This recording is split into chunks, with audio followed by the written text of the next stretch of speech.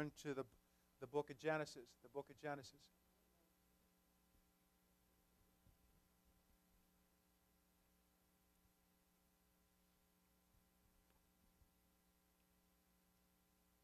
Chapter 4. If any of you'd like to sometime bring your Bible, you think you'd enjoy that, to have the Word right in front of you.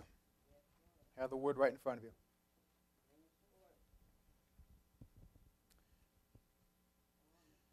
Verse 1. Now the man had relationships with his wife Eve, and she conceived, and she gave birth to Cain. And she said, I've gotten a man-child with the help of the Lord. Again, she gave birth to his brother Abel, and Abel was a keeper of flocks, but Cain was a tiller of ground. So it came about in the course of time that Cain brought an offering to the Lord of the fruit of the ground.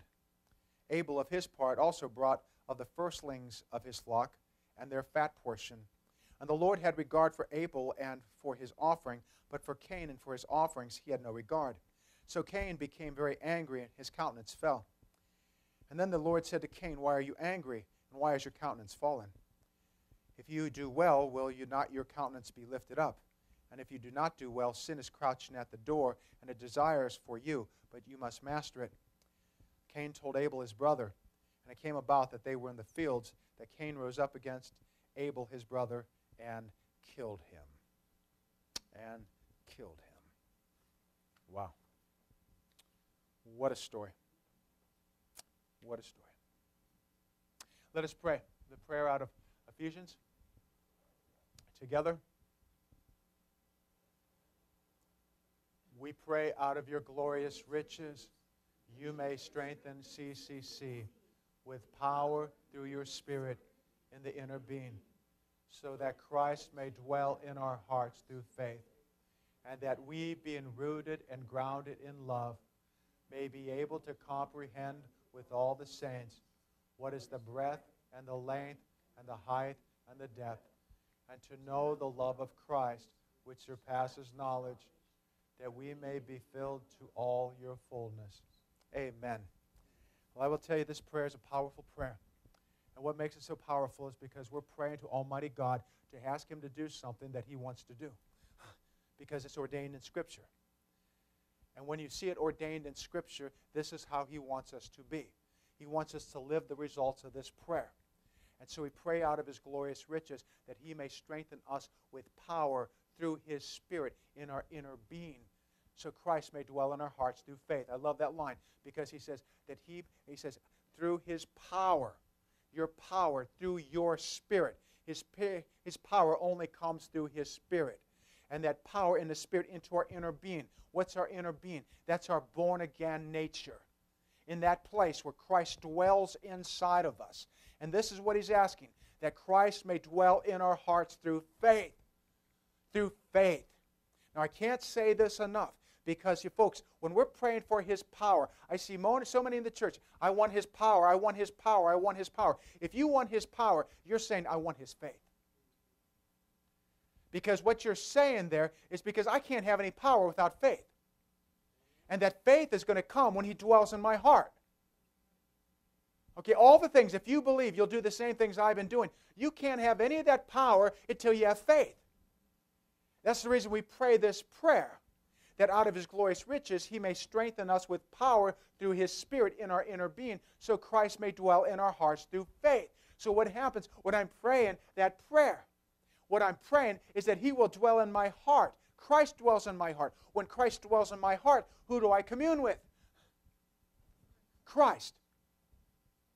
I'm not communing with the world, I'm communing with Christ. And when I'm communing with Christ, I'm in relationship with Him. And so then I'm then walking by His faith.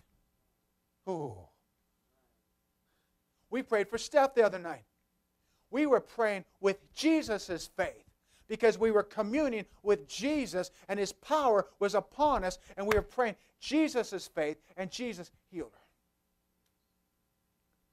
Has nothing to do with Rusty, has nothing to do with Devin or anybody else who's there. It only had to do with Jesus there and His faith.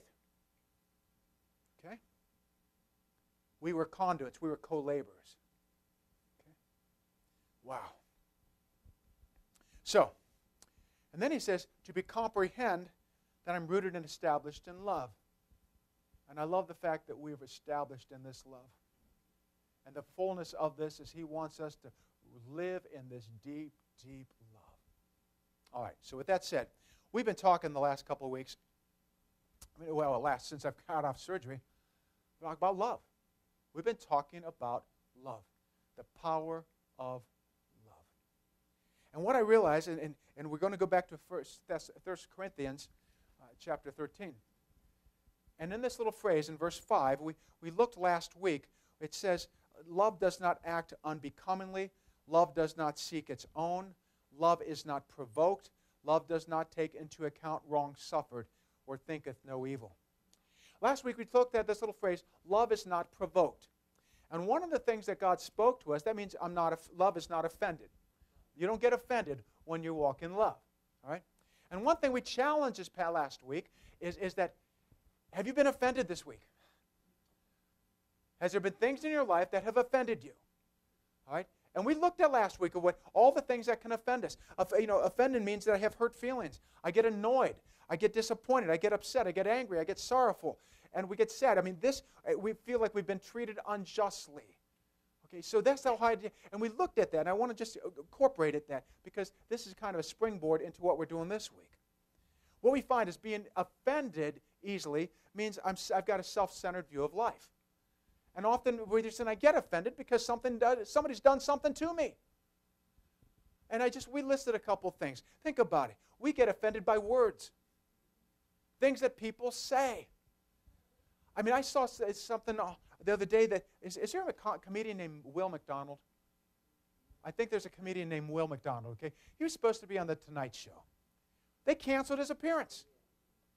The reason they canceled his appearance is because he did not 100% agree with the Me Too movement. He agreed with it 95%, but there's a part of it he didn't agree with it. So because he articulated what he felt, they said, you're canceled. Because his words offended the co-producers or whatever of The Tonight Show. Gone. And you think about how many times, because we offended. I mean, yesterday I told you at that funeral, they didn't want me to mention much of Jesus because Jesus would offend them. Huh. Isn't that interesting?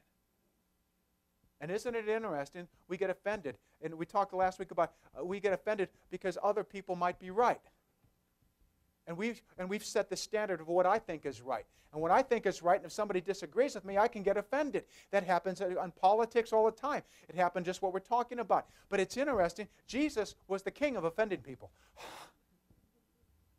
Because he told truth. And the truth, again, people didn't want to hear Jesus yesterday because he offended them. And he'll do that. He'll do that. Okay? And we get offended because we never ask the question, why am I being offended in the first place? Can you imagine if we really asked ourselves, why am I being offended, and we began to work on that, we would quit being offended. But we don't ask that question. Instead, most of us just continue being offended. We get offended because we don't appreciate others where they are right now. In other words, we put judgment on them. And because they did something against us. And this past week, it was really good for me. I'm sitting on the corner of Walker Mill Road and Southern Boulevard at South Avenue. And as I'm sitting there, it's a busy thoroughway, and I had to turn left. And sometimes the left can be a real challenge. There was an older woman in front of me. She had one of those old cars like mine, a Buick. And as she sat there, I could have sworn we could have gotten 5 semi-trucks pulled out to the left before she pulled out. And I'm sitting there. And I go, okay, Lord, bless this woman. Father God, she's scared right now. She's unsure about how to drive right now. She's older. She's shaking. And she wants to be sure. Well, Lord, will you get her to that destination? Boy, that's a whole lot different than I've done in the past. Yeah, honk of the horn. Come on, get moving, lady. But what's the deal? That could have offended me. But now, when you develop a deeper heart for Jesus, now you see where they're not and what they need to be and how you can bless them instead of cursing them and being upset at them. Okay? Well, yeah. Well, isn't that the truth, Linda? I mean, and I don't mean, but you think about all the people at Subway that come in, and they can be pretty rude. Okay? So what begins to happen, if you look at them, oh, God, look at them right now. They need help. God, look at them. They're so angry. They're so mean. God, and it's not about you. It's about where they're at. So as you're walking in the Lord and practicing His presence, you can pray silently over them and be a blessing to them.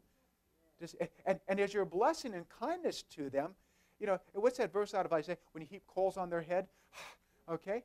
You're heaping coals on their head. They go, oh my gosh, what happened? Somebody bless me. And I was mean to them. I mean, I'm nice to Woody all the time, and look how he treats me. Okay?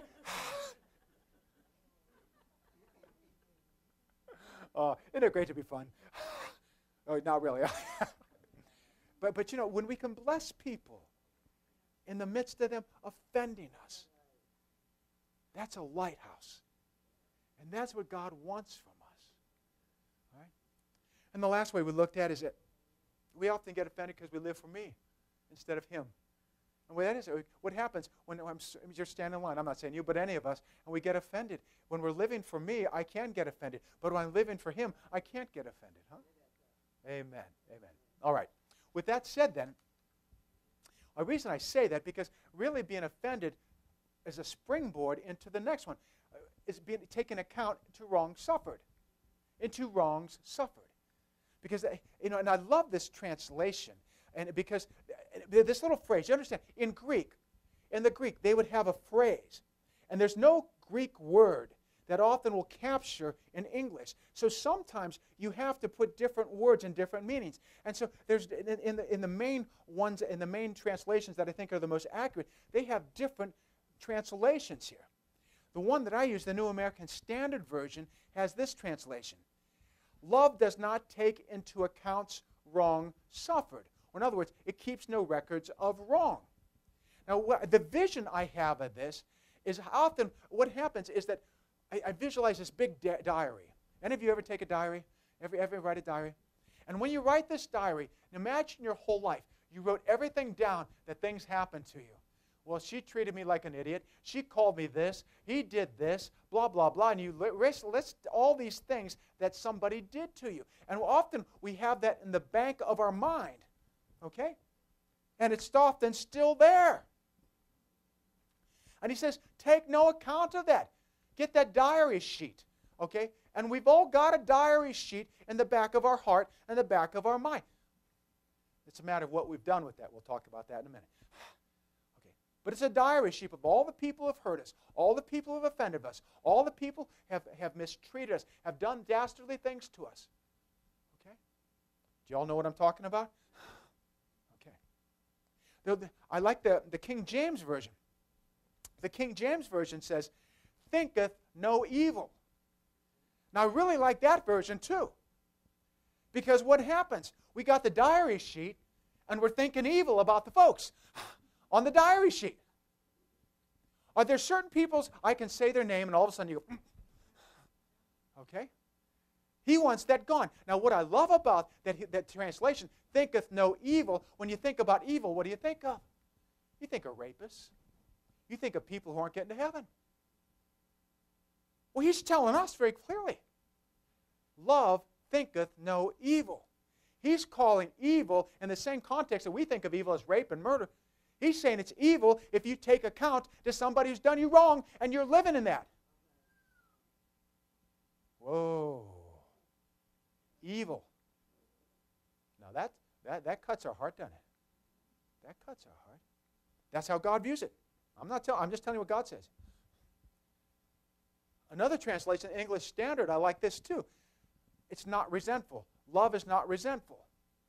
Well, again, we'll look at our diary list and all the things that people may have done to us, and how can I get to a place? Love does not resent anything anybody's ever done to me. Wow. That's what love is all about. And God talks us to walk in love. And you think about it. how we get so, we can. Think about the resentment and the anger that we hold. It can be much, isn't it? Sometimes it'll control us a little bit, but sometimes it controls our life.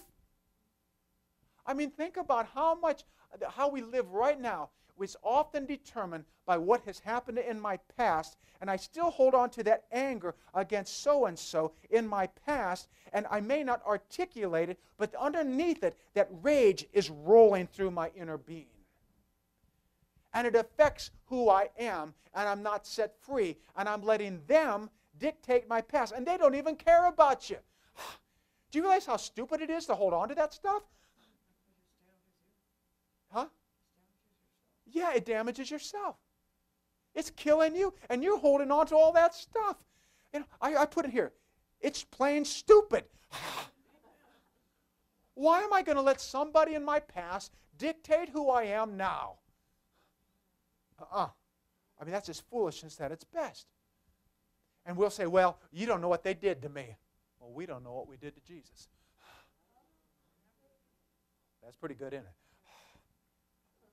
We put him to the cross, and he forgave me. So anything anybody's done to you, we need to root that out. See, resentments, you know what resentments are?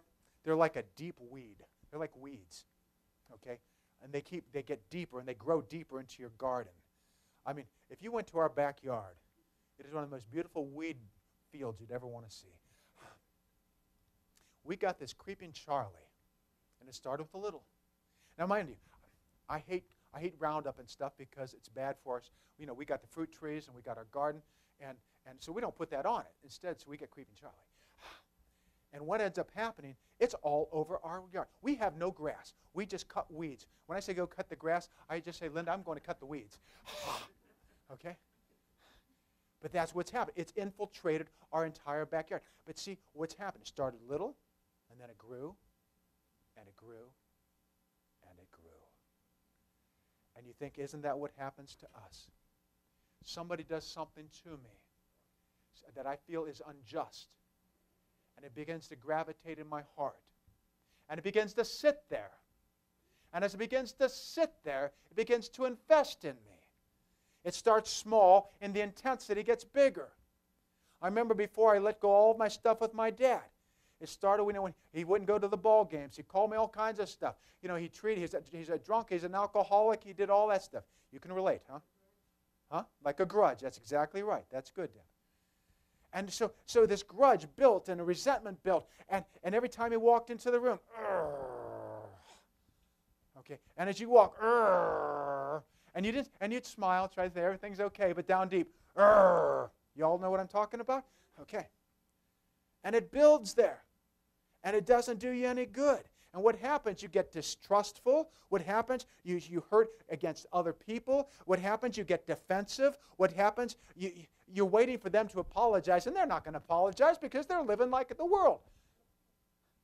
So you feel betrayed, you feel hurt, and all this stuff begins.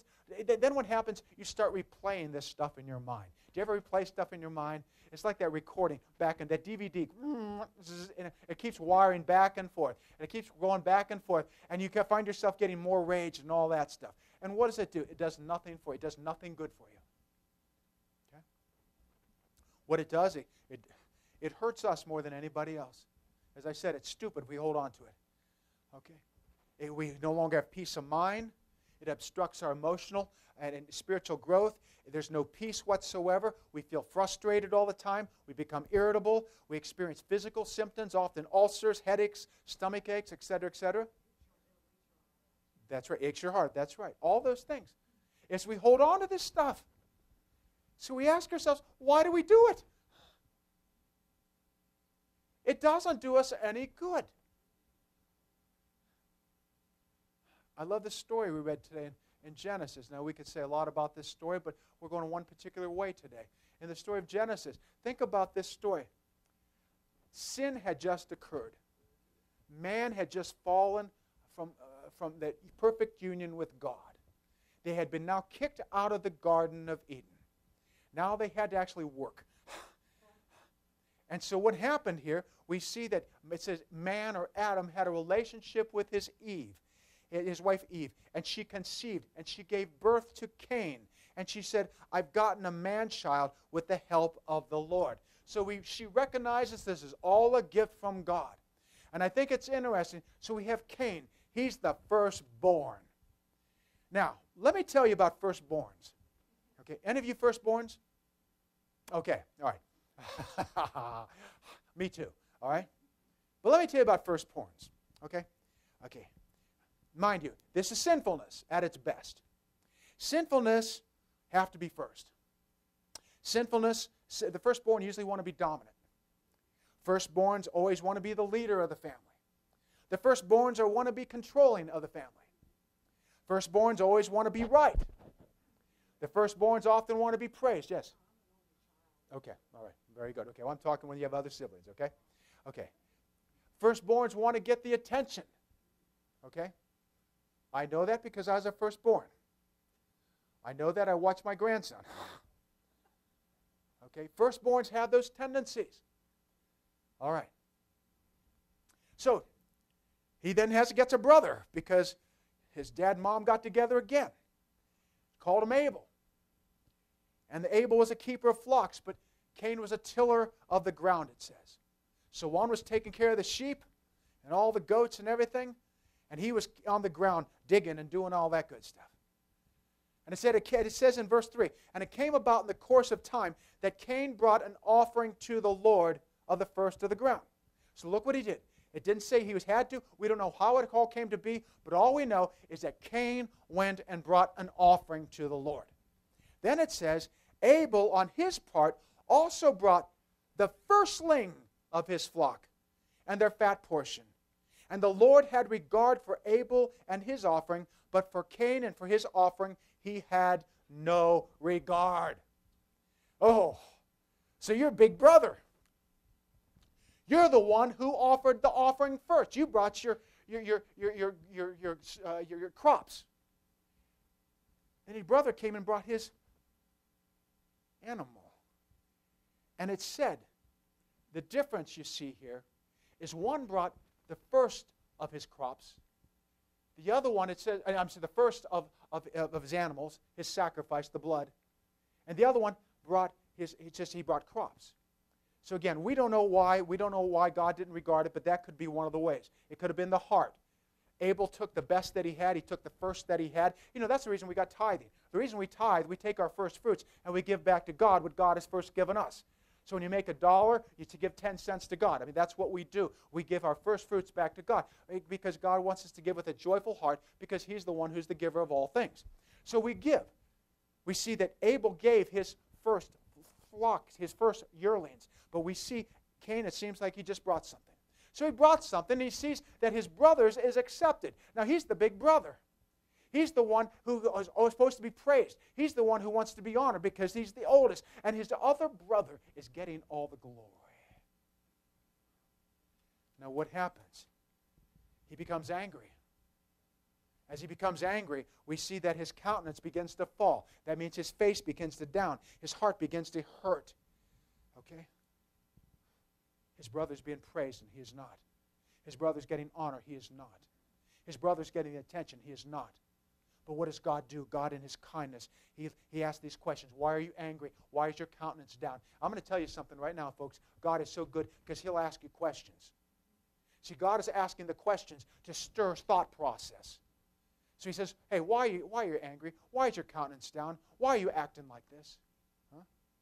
And then he turns it around and he says, if you do well, will not your countenance be lifted up? Now God gives the solution. And if you do well, sin is crouching at the door and desires it for you. You must master it. He tells him what he must do. He's telling him sin is threatening you. Don't go there. It's crouching at its door. You must master it. You must control it. Okay. So what does he do? He takes his brother out. I mean, what God had just did. He scolded him. He challenged him. He told him truth. How is he going to respond to this? Was he going to be continued offended?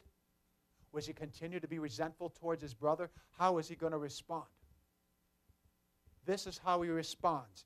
It says Cain told Abel his brother.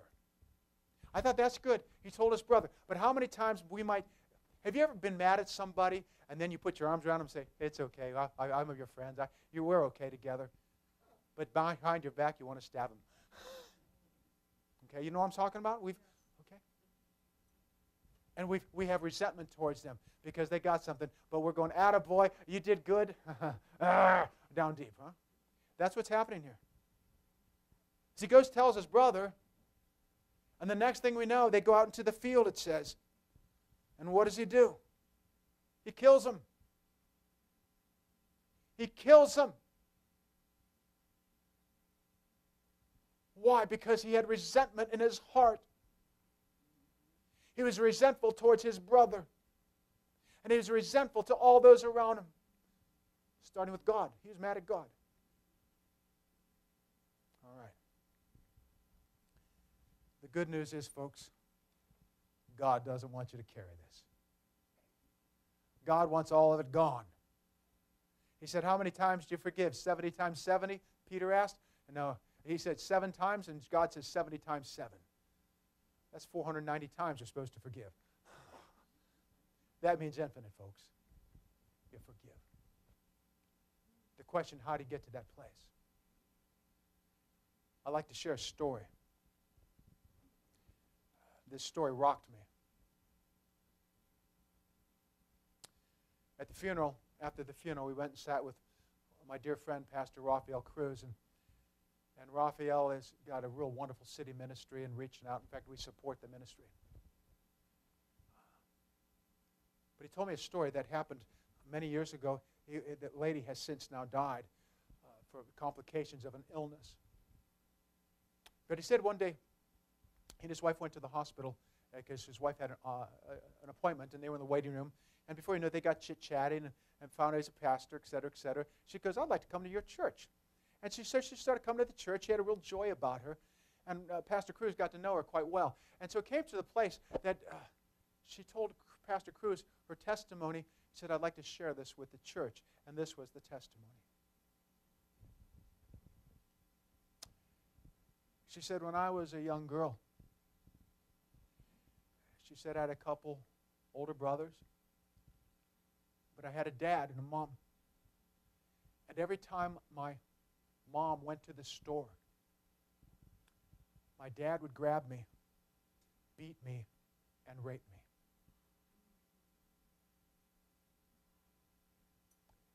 Every single time.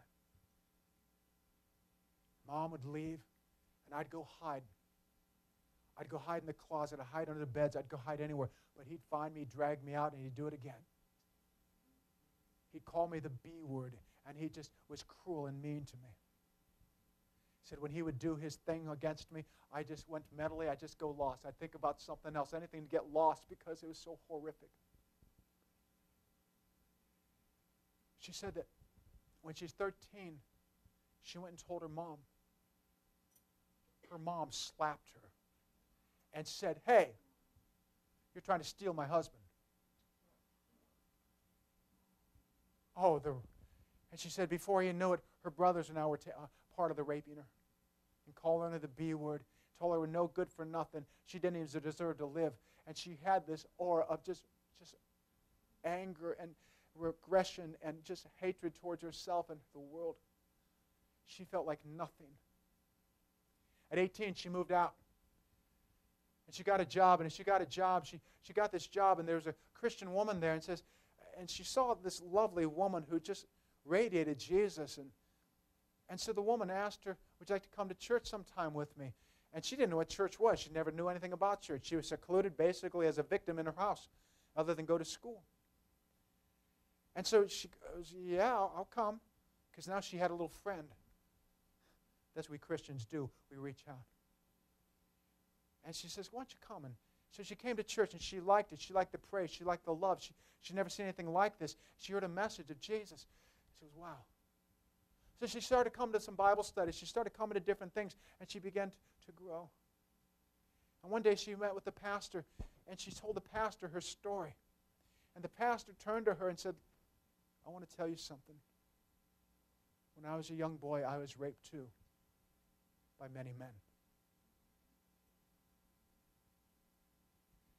And he turned to her and he said, you must forgive. She goes, I can't. How do you do this? It hurts so bad. Because what you do, go into your prayer closet with the Word of God. And you turn to God and say, God, in the name of Jesus, help me to forgive my dad. In the name of Jesus, help me to forgive my brothers. You tell me in Scripture, it says, he who calls upon the Lord will be delivered.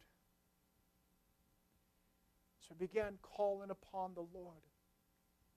I did it for 1 month, 2 months, and he told me when I felt that release, I need to write everything down, all my memories, write them on a piece of paper, and I did that. And so I wrote them all on this piece of paper, and I just began crying out to God, crying out to God, crying out to God. And before you know it, one night, his presence entered, and I had this peace, this tremendous peace. I forgave my dad. And I took the piece of paper and I put it in the shoebox like he told me and bring it to the altar that Sunday. And I did. And when I got to church and I put it on the altar, he looked at me. He realized I had peace and I had forgiveness. And after the service, we took that shoebox and we went outside and we burned it. He said, it's gone. As far as the east is to the west, all those memories. I'm now a child of God. I'm not letting those memories control me anymore. I'm a child of God, and I believe I'm a child of God, and I forgive all those who are in front of me. And then she got a phone call a couple months later from her cousin saying her dad was dying. And so she went to the hospital, and she opened the door. And Dad looked at her and said, hey, you bee, get out of here. And the nurse looked at that was in the room. He says, who are you? He says, I'm his daughter. And she turned to her dad and says, you stop her right now. You haven't had one visitor here. You visit with your daughter. And she got up and left, and the daughter came in. And the dad just looked at the ceiling and says, get out of here. No, I'm not getting out, Dad. I'm not getting out. I don't know why you've called me a bee all these years. And I'm not sure why you've done such hideous acts toward me and why you treated me so evil and why you treated me like garbage and why you did what you did. But you know that you were wrong. His hands held and he's looking in the ceiling. And she said, I want to let you know something. I've come to know Jesus as the Lord of my life. And I want you to know something.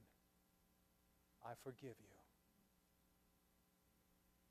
Everything you've ever done, everything you've ever said, I forgive you and I love you. I love you. Christ died for you, just as he died for me. And he wants to set you free, like he set me free. At that point, he just released his arms and began to weep.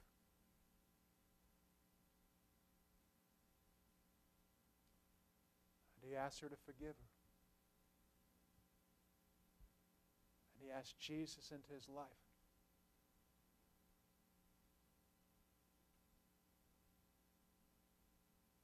Folks,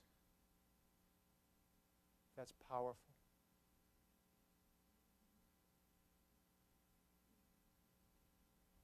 The point is this. Love does not hold account wrongs. Love is not resentful. Love does not think of evil. If you've got your diary list and you've got a bunch of names on it, that every time you go, about that, every time you think of them, it tells us something that you need to get rid of it. here to tell you, you can't in and of yourself. But it's Christ and Christ alone. It's you turning to Jesus and saying, Lord Jesus, I surrender this hurt to you. I forgive so-and-so. Deliver me from this hurt. I want to love them as you love me, as you hung on that cross for my sin. And all the things I'd done to you, all the things I'd done against you, all my activities were worldly. Forgive me. He forgave me. Now, Lord, allow me to forgive them. You see, this is all about Jesus. It's all about Jesus. When you fall in love deeper with Jesus, He begins to take your heart and allows you to go into places deeper into Him, to walk like Him. And if you know there's one of those arenas in your life, that little chamber of your heart that's still got that diary, go there. Don't wait. Don't let it affect your heart.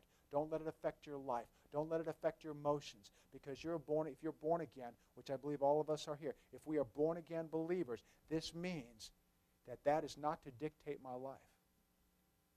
What is to dictate my life is I'm a new creation. I am love. And I'm to walk in that love. All right?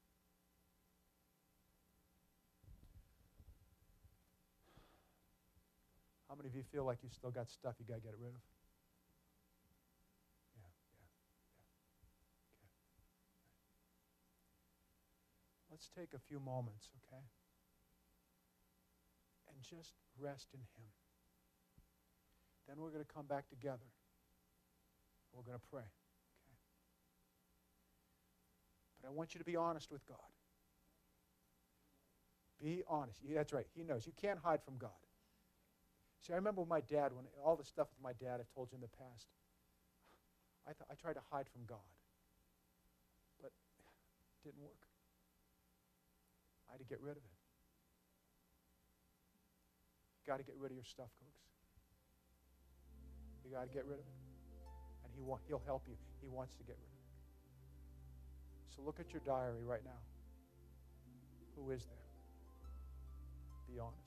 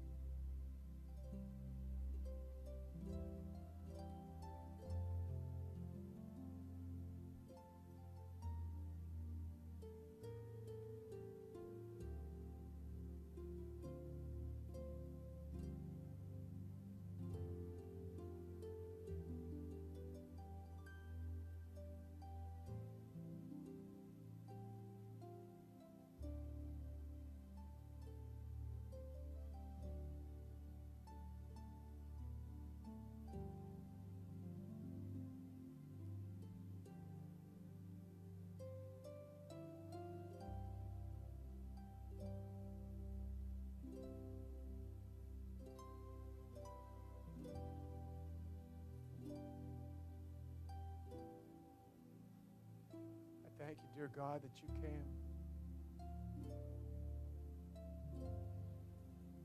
into this world through Jesus Christ. I thank you that you sent your Son to set us free. Free from anger, free from rage. You came to set us free. To live in grace and love and peace. We confess to you, Lord.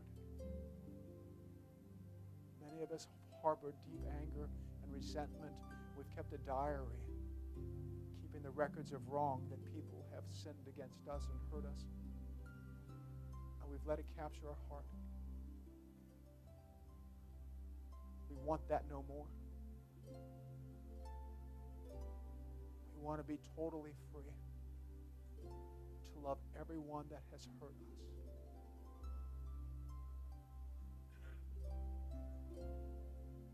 So we pray this prayer.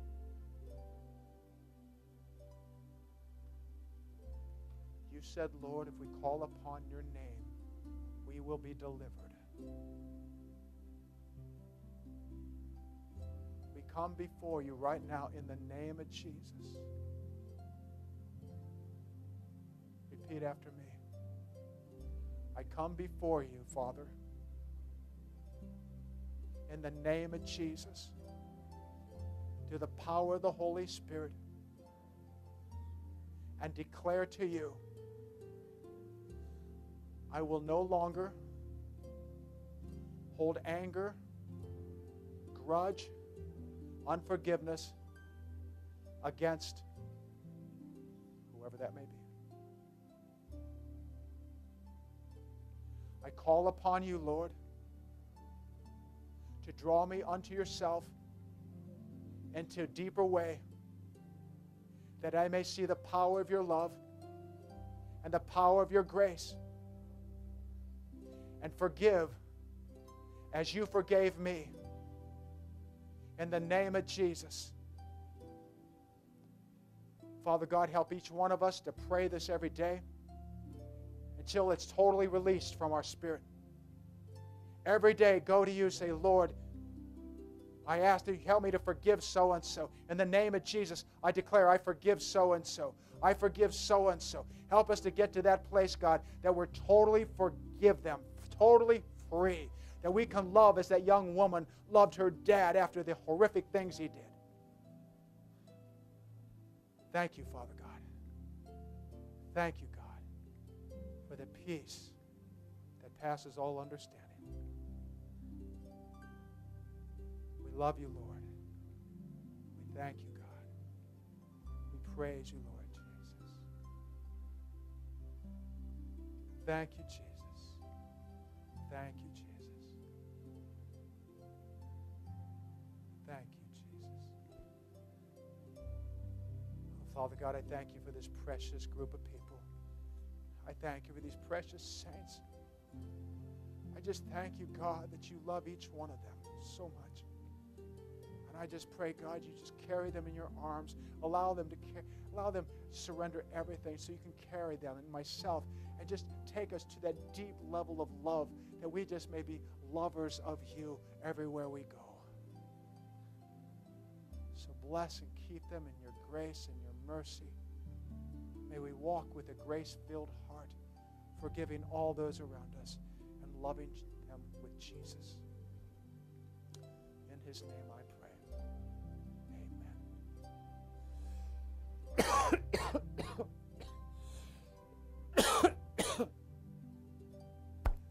Do we have Amazing Grace? I feel we need to call. Do you have Amazing Grace on the way up there, Andy? Let's pray and sing it.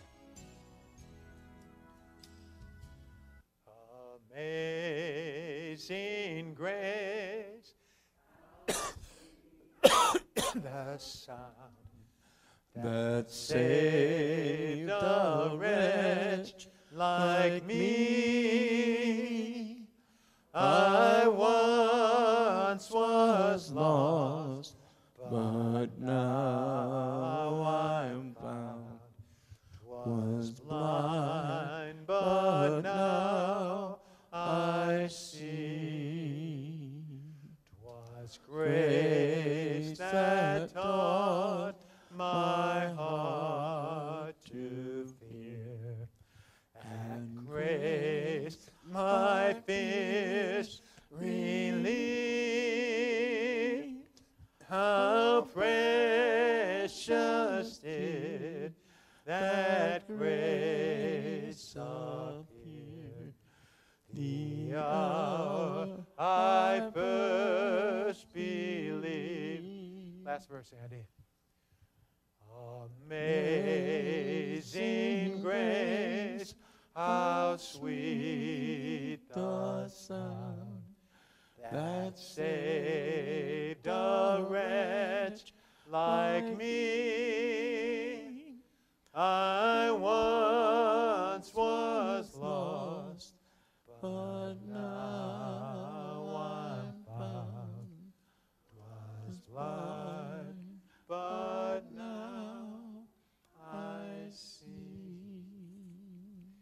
That line, I once was lost, but now I see. What do you see now? God's love, grace, beauty. Absolutely. Okay. Live that out. Live that out. Help me. We wrote that song, help me to see with the eyes of Jesus. Help me to see people as you see them. That's what, if we do that, you're going to see a magnificent change. Amen. Go in His peace. Go tell somebody about Jesus today, all right? Live Jesus. Amen. Amen. Hey, remember, we got the dinner tonight. We got the dinner.